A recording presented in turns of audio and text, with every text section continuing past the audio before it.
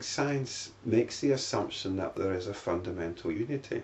It seems to assume that there's all this difference going on. There's a difference between the observer and the observed.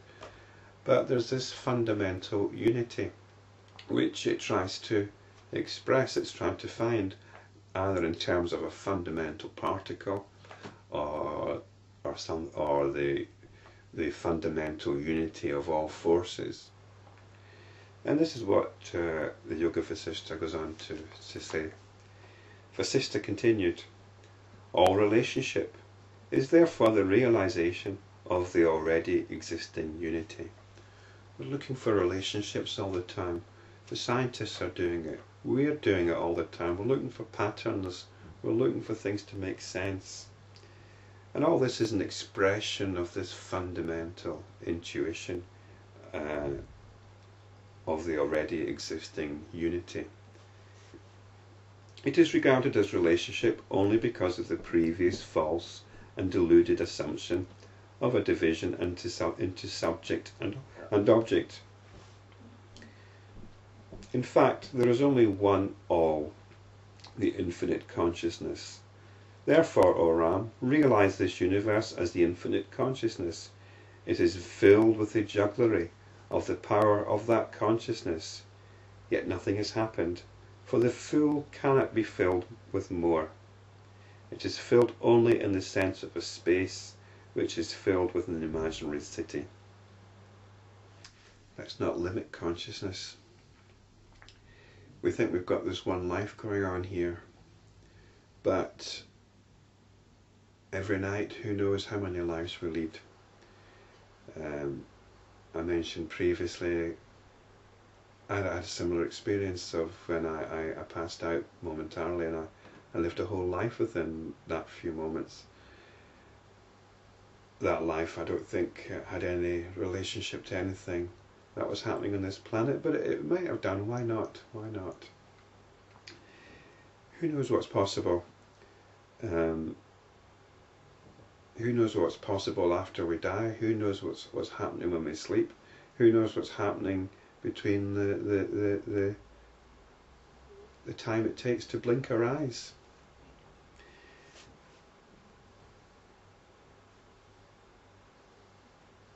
So let's not limit consciousness. Only when the gold is forgotten does one see a bracelet. Bracelet is an illusory appearance of gold. Even so are the illusory notions of a nation or the world, and also that of repeated births, and also the notion of just a single birth as well. When the false notion of the bracelet is rejected, the truth of the gold is realized. And when the false notion of the subject-object is rejected, there is no ignorance to create a division. Though thought alone creates all these divisions and illusions, when it ceases, creation ceases. When it ceases, creation ceases too.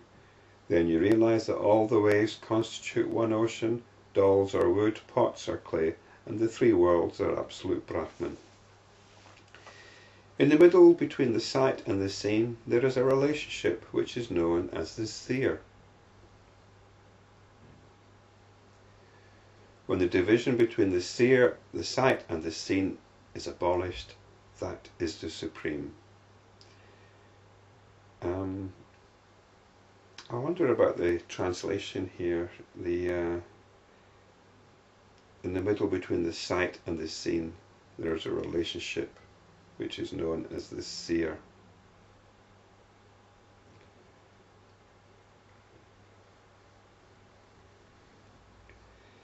Well, there are three things here. There's the seer, the one who's supposed to be doing the seeing. There's the object which is seen, and there's the process of sight or of seeing. So I would tend to say that there's the seer, the seeing, and the seen. But I think it's the same thing here. We could say there's only the seeing. There is only the seeing. But we shouldn't even limit it to one sensory process. There isn't even any seeing.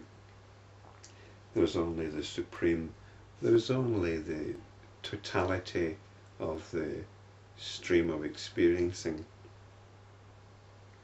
That's the supreme.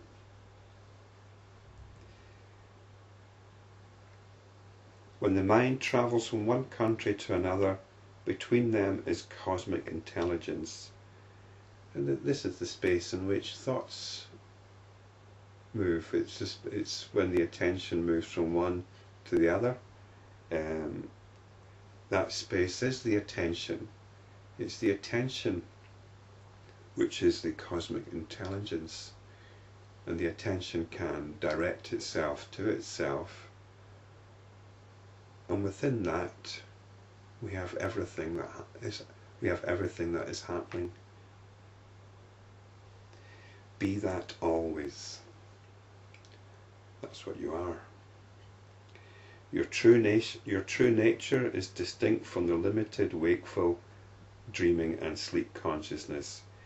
It is eternal, unknowable, not inert. Remain as that always. Remove dullness and be established in the truth in your heart.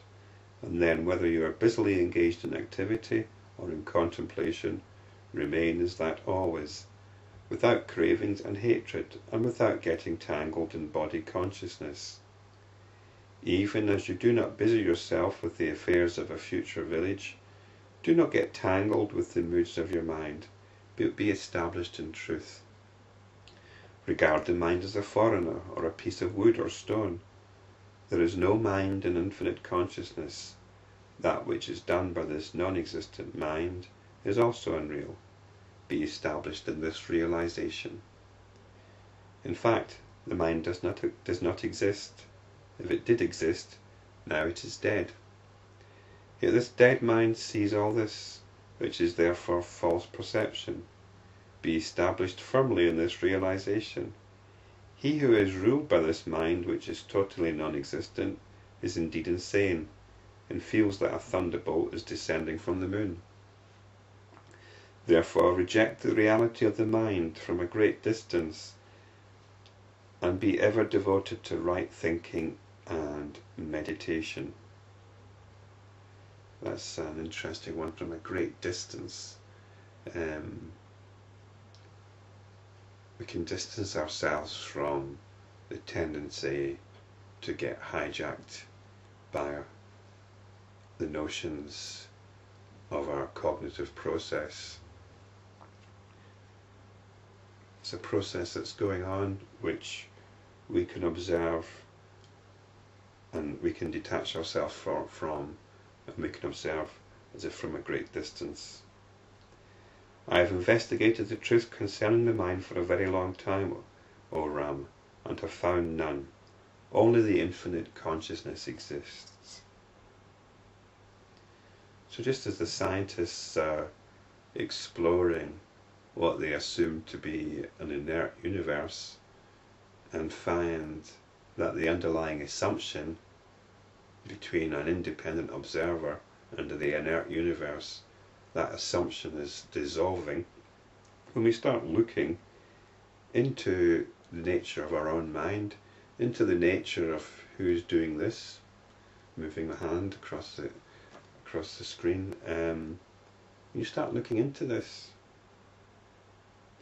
The notion of an individual psyche, of a separate self, it dissolves, because there's nothing there.